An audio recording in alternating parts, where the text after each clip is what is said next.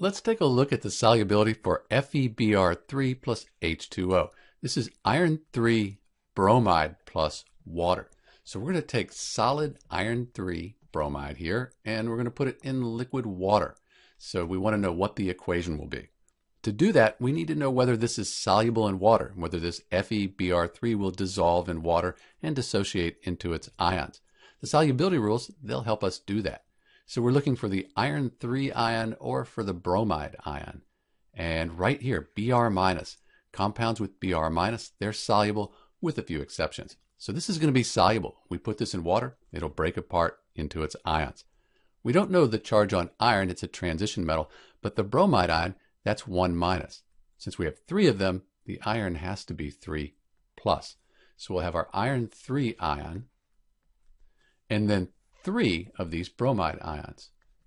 And we should put aqueous after them since they are dissolved in water. So this would be our equation for iron 3 bromide plus water. Note that sometimes you'll see the water put above the arrow. Sometimes we'll also see water in the products, but we wrote aqueous, so we've already said that this is dissolved in water. This is Dr. B with the equation for FeBr3 plus H2O. Thanks for watching.